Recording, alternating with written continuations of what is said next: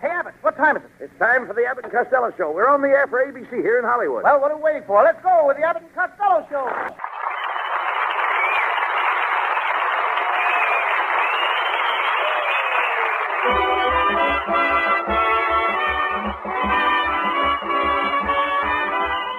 Yes, it's the Abbott and Costello Show.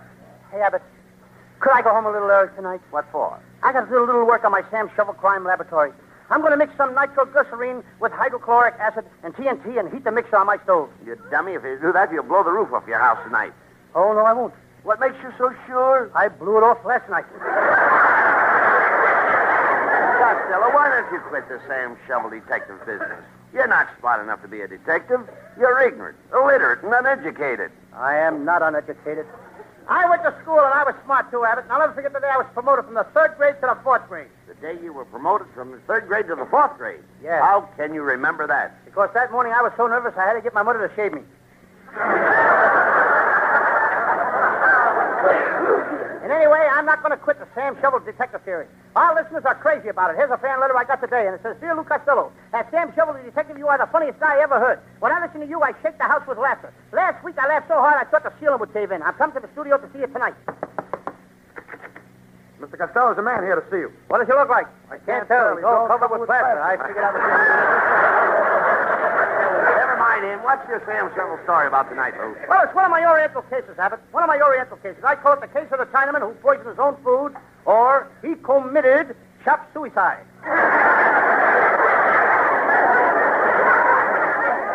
Well, let's go on with the case. Oh, definitely.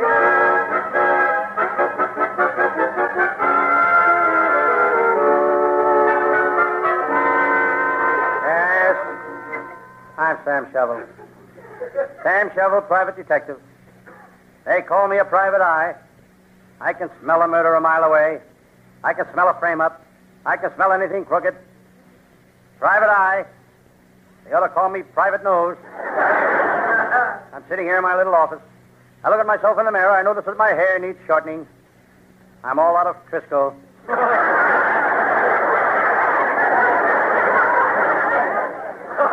My handsome face smiles back at me from the mirror. No one of the girls are crazy about me. Before I became a detective, I had girls to burn. Yes, I had girls to burn, but I gave it up. I found out there's no fun in burning girls. I noticed a mouse crawling across my office door.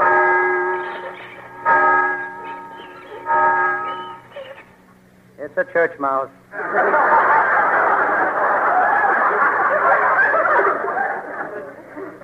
I open a drawer of my desk to check my equipment. There's my gun. There's my handcuffs. There's my binoculars. Comrade, I got the plans for the secret weapon. Those are my spy glasses. I decided to fill out my application for a 1949 California driver's license. They're making the test tougher this year. To get a license, you have to learn to speak pig Latin. That's so you can talk to the road hogs in Hollywood.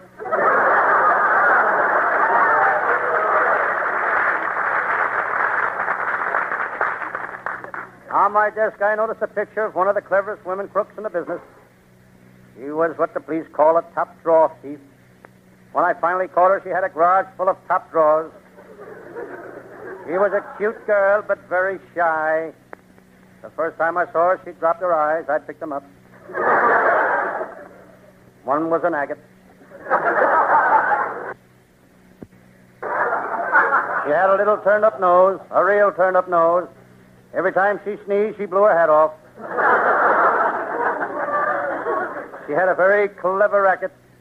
She'd make a friend of a guy, kiss him, and give him a cold. Every guy she met, she'd give him a kiss and give him a cold. I finally arrested her for making friends and influencing people.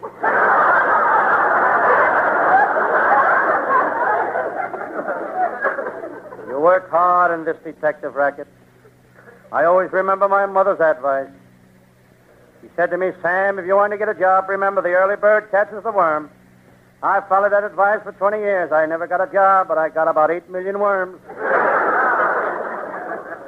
She also gave me my brother Pat his advice also. She said to him, go west, young man, go west. He followed her advice and drowned. He was living in Pismo Beach at the time. I see someone coming into the office. Hello, Sam Shovel. Hello, Lieutenant Abbott. Pull up a chair and sit down. I'm tired. I've been taking care of the mounted cop's horses. I've been working in the stables all day. Then pull up a window and sit down.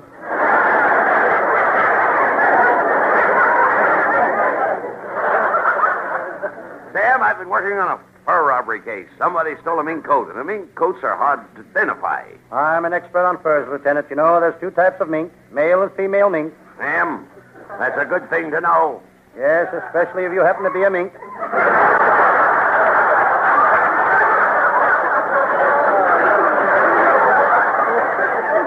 Oh, forget about the case, Sam. Tell me, how do you like my new suit? I had to admit to Lieutenant Abbott that he had good taste for clothes. Of all the detectives in town, Abbott has the best taste for clothes. He can chew up a vest and tell you what kind of gravy is on it. Lieutenant Abbott, why do you always wear that big elk's tooth with a diamond in it? What's wrong with that, Sam? Lots of men wear a big elk's tooth with a diamond in it. In the middle of their upper plate? This remark made Lieutenant Abbott smile. I love to see him smile. He only has two teeth. But he has the most beautiful set of gums I've ever seen. Well, Sam, you've got to admit I'm a self-made man.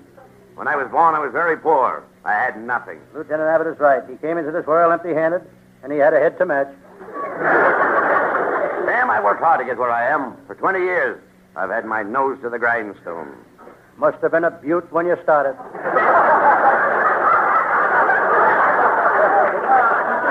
Never mind that. Sam, we've got to do something about crime in this town. Every day it gets worse. I know. Only last week, the girl next door, Mary Brown, had her good name ruined. Mary Brown? Mary Brown had her good name ruined? How did it happen? She married a guy named Hoop and Snorter.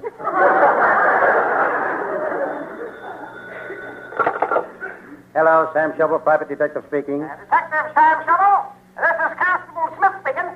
I've got an unsolved murder around here. I need your help. Come out to the Jones farm at once. Constable, I'll be glad to take the case. How do I get to the Jones farm from my office? Well, now, let me see. The Jones farm. Oh, yeah. You drive out the Cucamonga Turnpike, you get the schoolhouse, turn left, cross Covered Bridge down the county road. Now, watch yourself. There's two roads there. Now, one of them is pretty bad. So, you take the road to the road. It'll be up to your windshield. Why don't I take the road to the left? Oh, no, that's the bad one. Ain't there a better road than that? Oh, yeah. Just drive down Route 101. That's a fine road. Will that get me there? No, but it's a fine road. Look, Constable, I can't work on the case unless I get to the Jones farm. That's true, yeah. Well, I'll tell you what you do. Sam Shovel, do you know where the new Hollywood Freeway is? Yes? Tell me something, will you? Yes? When are they going to finish that darn thing? Look, Constable, how do I get to the Jones farm? Oh, the Jones Farm. Well, where are you now? I'm in Los Angeles. By golly, I just happened to think. What? You know something? You can't get here from there. What's up, Sam? It's murder. Come on, we're going to the Joneses' farm.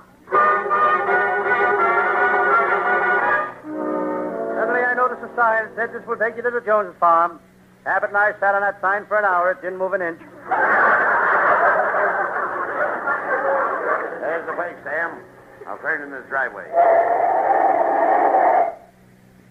Lieutenant Abbott, you're a mighty reckless driver. You shouldn't drive that car so fast. Sam, it's my car. I'll drive it that way till it falls apart.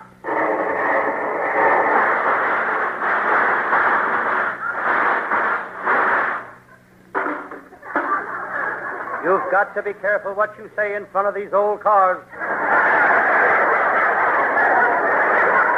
Well, see you got here, Sam Shovel. Constable, Sam and I are here to investigate the murder. Who's the victim? Oh, Farmer Jones. You'll find the body out there in the chicken coop. Well, good luck, boys. Well, so we went into the chicken coop. I started looking for clues. Sam, that big rooster looks suspicious to me. Look, he's got an axe under his left wing. I'll question him, Lieutenant. Mr. Rooster, did you kill Farmer Jones? Yes, I did.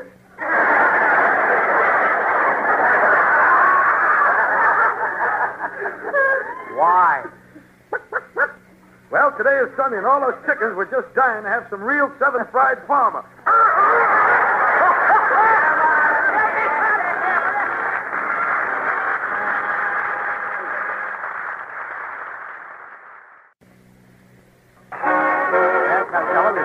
off, let's tell the listeners who the people are that helped out to put our show on. Yes, you're not kidding. You mean the people that put our show together? Tonight they nearly tore it apart. No, that's all the more reason why we should tell the listeners who they are. Okay, our writing staff is headed by Eddie Foreman with Paul Collins, Pat Costello. Our producer is Charles Van. And now let's get our band leader is Matty Malik, and our singer is Harold Winters. Good night, folks. Good night, everybody in Good night. Patterson. Good night.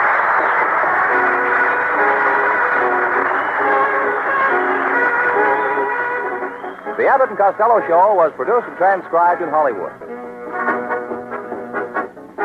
This is ABC, the American Broadcasting Company.